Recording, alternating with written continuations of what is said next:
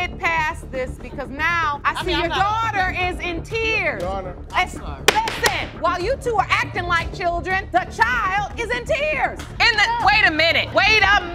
How do you think you cannot have a job? What? What? I couldn't hear you. No, it's called excuse me, ma'am. Excuse me, ma'am? See, we're gonna get it right in here today. I don't know who's teaching you, but I'm gonna give you a lesson. For 20 years, Miss Hood had been living with someone else's name. But now, she wants it to change. Ms. Hood, you say that until you were 6 years old, you were told another man was your dad, and you were even given his name. You claim you've since been rejected by Mr. Fox, and today you'll gladly walk away if the results prove he's not your biological father. Yes, Your Honor. After all these years, why did Miss Tinker have this change of heart? I just want him to be responsible for my daughter, stand up and take responsibility for her. And it took this long because he went around circles, played games, hung up on me, never gave me any real answer to why he's denying her. For 20 years? Yes, 20 years. I've been working with him. 20 years? I've been trying to get him to understand that she's his daughter for 20 years. So the judge straight up jumped to the hard question. Were you intimate with any other man during the time of conception? No, not to my knowledge that I can remember. I can remember me being 3 months later. Your Honor, she had other boyfriends. She was messing around with other people too. She was smashing the homies and everybody else. Do you have proof of that? The homies? Yes, How do you Your Honor. smash the homies? None of you had no Your homies. Honor. They all were broke, Your Honor, Honor. I'm mad I smashed that one, Your Honor. okay? Looks like Mama is going to get on Judge Lake's nerves hard on this trial. Mr. Fox, why do you have doubts? She named her after somebody else, you know. That might cause a doubt. Okay, well, I can explain that, y'all. And Your Honor, I can explain that. And Your Honor, first we met at a party, drunk. Both of us was under the influence of alcohol. Yeah. She used to sneak outside. So why she acting like she Yeah, was a my church mama was girl? trying. Yeah, I was. She snuck I out had the to sneak window. out. She snuck out the window. What does that have to do with the doubt part? Why is it you feel you are not the only potential father of this beautiful young woman? Because he had his other man sign the birth certificate, had her name. I did. I had another man sign the paper because when I went to him and told him that I was pregnant, and him and his father told me that he could not have kids. Because she's a big liar. At this point, I'm 5 months pregnant when the lying. other guy came and asked me. He didn't tell me anything. Can we blame the plaintiff for the way he's acting? Can you really say that you have no idea why this man could doubt that he's a father? He thought he was sterile.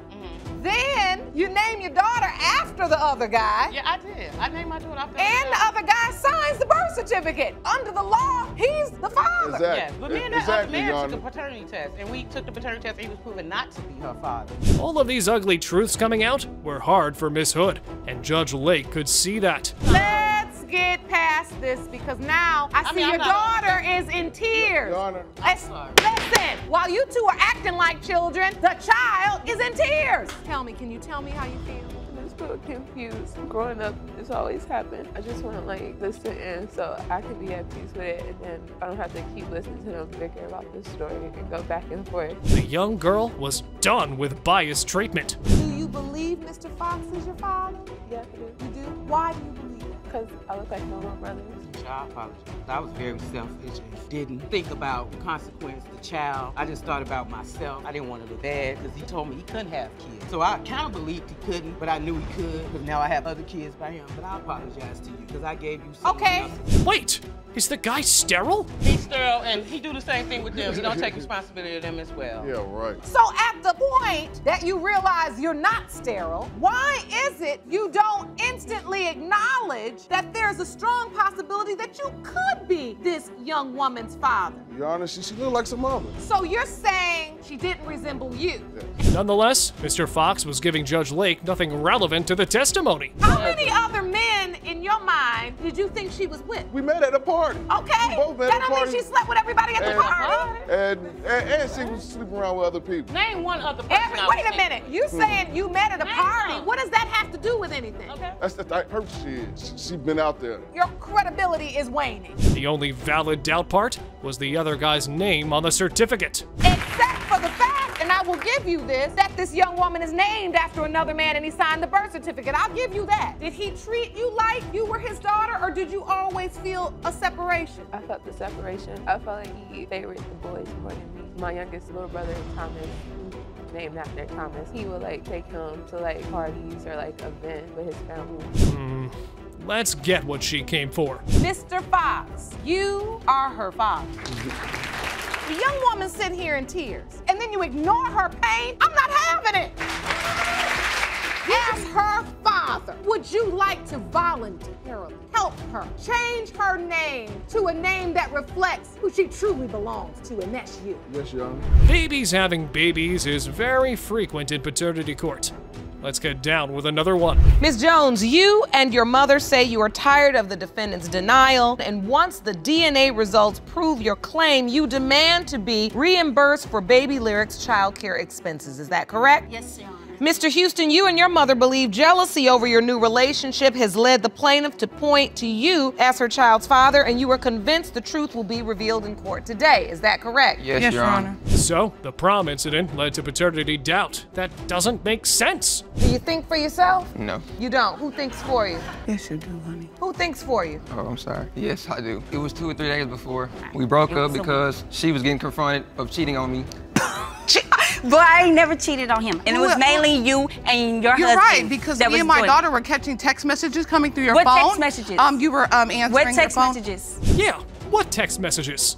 How about you explain that part? My daughter would just ignore it. Well, all of a sudden she came to me and she said, Mama, you wouldn't believe what came across Miss Jones's phone. And I was like, what? She said, look, and a gentleman said, did you have a good time last night? No, God never texted me. Bottom line is you're denying their allegation that some man was texting you, some other boy. I don't know why they got their When you two were dating, were you dating anyone else? No, I was with him. I was faithful to him.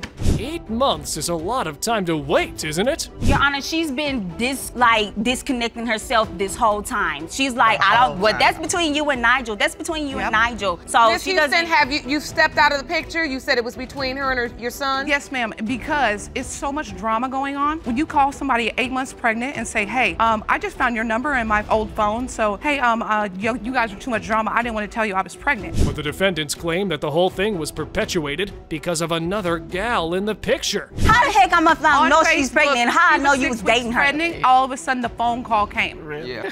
Because you know these Yeah, used so to like know I each just other. psychologically. And you 18 and that years he was old dating her. with 2 girls pregnant at the same time. At the same time. Well, if you would have known the first one, maybe he wouldn't have did the second one. One at a time, people. You're in court. He didn't know what to think because she waited until she was 8 months. I mean, you can't just throw 8 months and I'm about to have a baby in a month and expect somebody to jump on ship with you and be like, okay, great, let's go shopping. Your Honor, I was. Hold on. And I text and called her, never got a return call. Your Honor, I asked for DNA multiple times, more than 3 times. Some manager was fueling the Houston family's doubt. So why Like- did the coworker say somebody else was the baby daddy? What coworker? Manager said, The manager. The manager Your said, Honor, oh, you're one Your of the Honor. guys that she's claiming to be her baby daddy. One of the managers came in and said that Miss Jones is claiming to be her baby's father because I guess he's one of the few. He said there were multiple men she was claiming Yes. were potential fathers. Yes. Their witness also supported their claims. When you were working, a coworker told you something about Miss Jones. My manager did. What did they say? He seen Nigel come in and he said, is this the dude that dated Nakisha? And I said, yeah, that's him. And he was like, the dude told me and that's over there stalking, and he pointed him out to me and was like that she told him that he was the father of her child too. So far, Lyrics had no father figure in her life.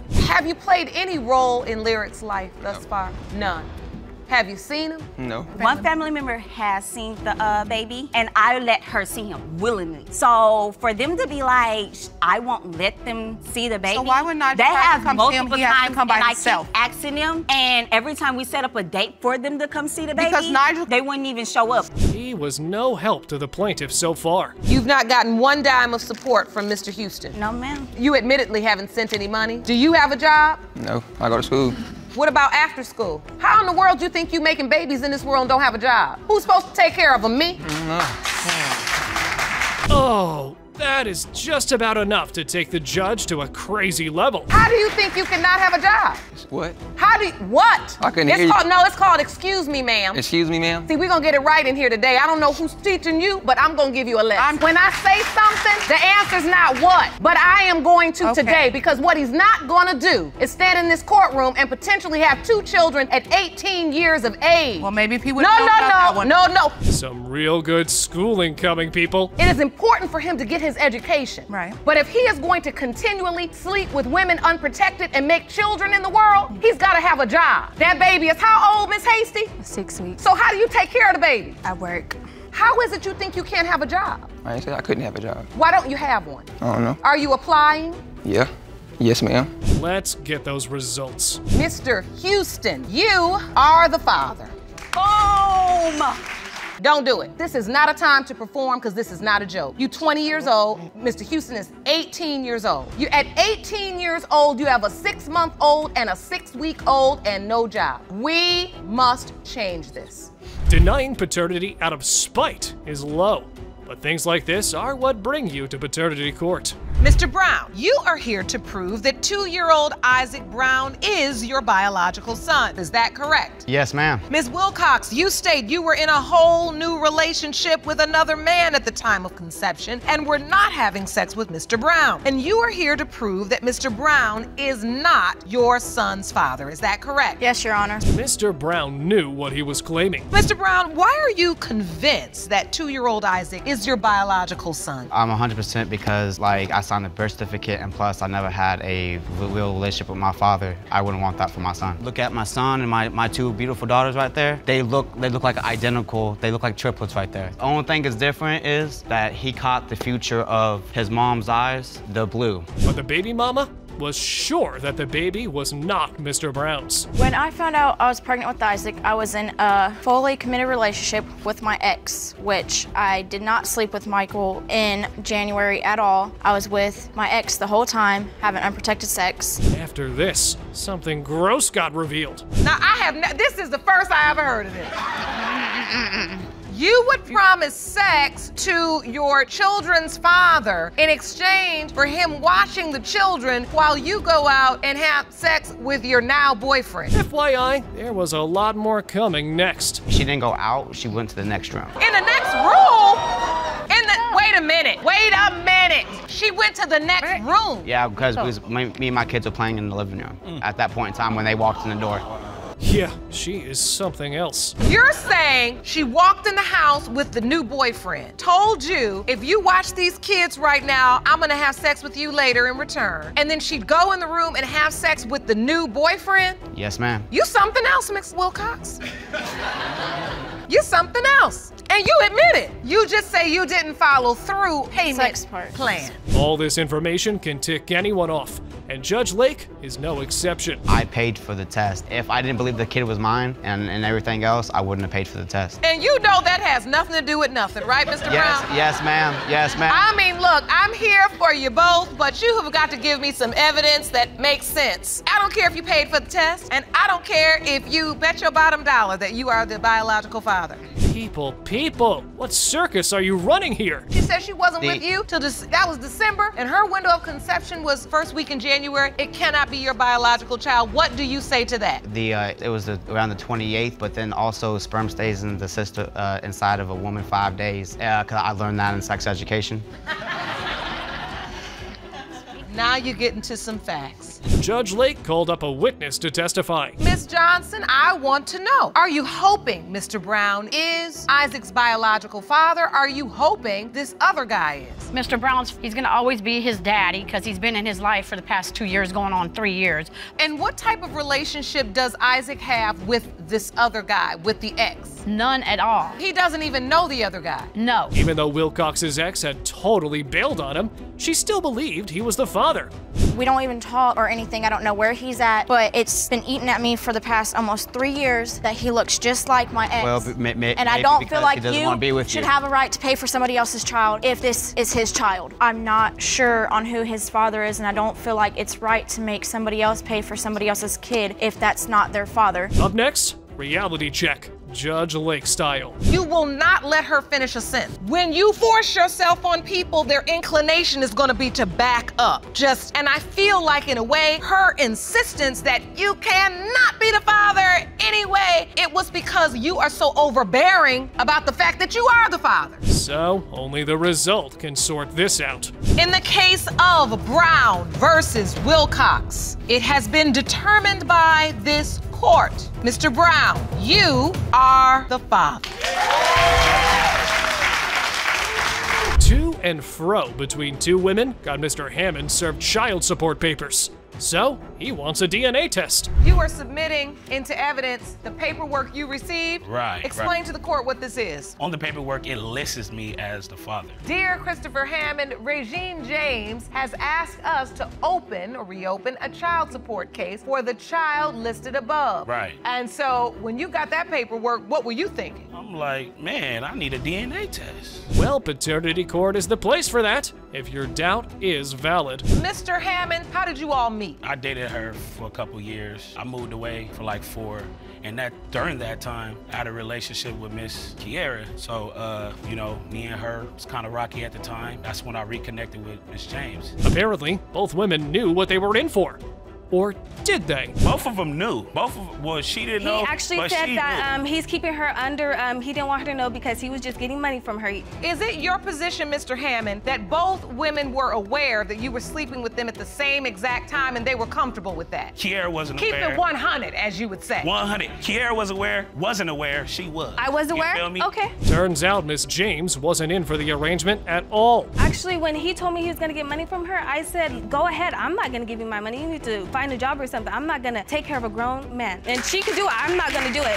But you were still having sex with him. We were. So right before Niaja was conceived, you all weren't in a real relationship. No. But you were having sex. Right, at that time, she got pregnant in March. The plaintiff had this take on his swindling part. While this young woman was pregnant with your child, right. And you were still having sex with Miss James. Yeah, of course. Well, we all know that because they're, you know, kind of close. So that's why I say of course, because it's close. But what I'm saying is, you know, let's get back on topic. She called me and told me that she was pregnant, right? When I found out from someone else, and then we met and talked about it. However, what happened next pushed the judge's buttons hard. Let's stay on topic. Right. Don't distract her from hearing the testimony that Miss James is gonna tell about what you were talking about to her when she was already pregnant and the way you was lying back and forth so that you could keep having sex with 2 women and then get 2 women pregnant potentially at the same time. Ooh, the judge is not happy right now. So let's stay on that topic. Right. Okay, keep going with your topic. So we actually had met up. I was at work and he's like, I want to see you. So I, on my break, I only had 10 minutes. I said, you got 10 minutes to tell me what you wanted to say because I don't want to hear it. So we met up and it wasn't even about the baby, honestly. He was like talking about how he shouldn't have never, you know, had sex with her and lied about everything he lied about. And still, Daddy was very doubtful. You had sex with him after that. So how am I the father? Is this the only day you were intimate with her, Mr. Hammond? No, it wasn't. What is going on here? Are you engaged to be married? Yeah. Honestly? Since when? Since when? Last year. What kind of engagement is this? Let's see what spell Mr. Hammond cast on his fiancée. She is the one who texted me every single time that he supposedly talked to her. And you are comfortable with just 3 months before? I am not comfortable with what is going on, and he knows that. Do you feel like it's going to end? Hopefully. I'm pretty certain that he is not messing with her anymore. We can believe this all. When you know that he's sleeping with her while you're engaged. And we will deal with that when we go home. Oh, so you didn't know this? I did not know that. He calls me when, So he calls you me when he wants to see me, and I called him. And you just come running, yeah, she never had my number. So no, but you're sleeping with this older man that has other kids that don't want to even take care of your baby, and you're upset and you want to blame it on him. See, she's delusional. How do you know all this? Wow, that's some serious denial going on here. Girl, go pop the popcorn. Please. I had to do that. What else? A mess. On some woman level, and I asked her, is that Chris's baby? She said, no, that's not his baby. I don't want nothing to do with you guys, and you guys could have a happy life, and I have nothing else to say to you guys. I did tell her that. She did say that, and we blocked each other. Why is it any of her business, period? Looks like the plaintiff was not done playing innocent. He actually told me it doesn't. He actually told me it don't have to be 2 years. And you fall it. Yeah, this because is my it's point. easy. And this is what I'm saying to you. I am not gonna be able to change this dynamic between the 2 of you. Right. I can't change that. It's a chemistry I don't even think you guys understand. Because you keep calling, she keeps coming, y'all arguing, but y'all still having sex. Only thing I can do is to say to this young woman, I hope you watching this. Time for the result. In the case of Hammond versus James, when it comes to 5-month-old Niaja James, it has been determined by this court, Mr. Hammond, you are not the father. unborn baby. 2 possible fathers? What do the results hold? Let's see. Ms. Barrett, during the period of conception, you say you slept with 2 men multiple times, including the defendant, Mr. Mullinax. Furthermore, you're asking the court to award you $779 for items you purchased to prepare for the baby's arrival. You say you believe Mr. Mullinax is also responsible for these expenses because he may be the father. The denial part was not that complicated. Mr. Mullinax, you say you refuse to pay anything for an unborn child that isn't yours. Yes, Your Honor. You deny paternity and claim Ms. Barrett had sex with you, her ex-boyfriend, and several other men. Yes, ma'am. All during the period of conception. Yes. Miss Barrett's situation was really messed up. Ms. Barrett, did you sleep with the man within 20 minutes? Yes. Yes, I did. But the way that he, I just took Mr. Mullinax as being a very truthful and honest person, and that he wouldn't, lie to me and deceive me and do me wrong, which he has now. And when because of this guy texting me. Still, she believed that the defendant was the father for this reason. Who did you say was the father? Mr. Mullinax. And why is that? Because you knew it was a distinct possibility that your ex-boyfriend could be the father as well. Because he was incarcerated, so I didn't even want to think about that option, really. So was it really about you being convinced Mr. Mullinax was the father, or the fact that you just wanted him to be the father because he was available to help you take care of the baby? Pretty much because he was available. Miss Barrett's testimony has loopholes in it. She sent me a text that said she was pregnant. The next day she said she had a miscarriage, and then 2 days later she was pregnant again. That is a lie. So I've had doubts the whole time. Yes, you did. You sent the text. When her and I first got together, I saw multiple text messages in her phone from other guys talking about, when are you going to let me get another one of those world famous? Her reputation around the city was that she was good at things like that. I mean, that's pretty much what led me to believe that it'd be. However, she had a calendar outlined to explain what really was going on. This calendar is way too full. Why is it the exact same days each week and then the weekend? Mr. Mullinax had a job at the time. So ultimately, when you looked at the calendar during the week of conception, you actually did sleep with Mr. Mullinax and your ex-boyfriend in that week, so you truly don't know, just like you said. Yeah, I have no clue. Mr. Mullinax's girlfriend was called by the judge. Ms. Huffman, so what do you know about this situation? What do you have to add? She had called and asked to speak with Mr. Mullinax, and I put it on speakerphone and let her speak with him. Okay. Well, she said that might not be his baby, that, she still wanted his support. And, she needed closure for why he didn't want to be with her. So the baby, or now baby defendant, was not quite done with the plaintiff. What exactly is going on here? Did you, in fact, sleep with Miss Barrett a week ago? No, we did not have sex a week ago. It's been a month ago, and I was drunk when it happened. I mean, that's a mistake I made when I was drinking. I know there's no excuse for what I did. I mean, the truth comes out no matter what. But the fact of the matter is, I do not want to be with her. By now, we were sure that there was schooling coming for Miss Barrett for treating themselves so low. Miss Barrett, it really gets under my skin when I see young women like you. You have given yourself away. You stand at this podium by yourself, going to doctor's appointments by yourself, after you done gave away a month's worth of days and nights with 2 men that are not, will not, or cannot be a part of it and share it with you. After this, the defendant stooped really low. The funny thing, I was just over there a week ago and I didn't see anything laying around that looked brand new. Oh! So you're saying that she was over there? I wanted to talk to her and decide what we were going to do if this was my child. So wait a minute. Last month slip up. Suddenly now last week you went over there and just went over there to talk. Yes, ma'am. I guess we can go to the result now. When it comes to the paternity of Sasha Barrett's unborn child, Mr. Mullinax, you are the father. Ms. Barrett, don't you be a fool and lay down with this man based upon some promise that he's gonna be there for the baby, because he can be there for the baby, but that doesn't mean he's gonna be with you. Are we clear?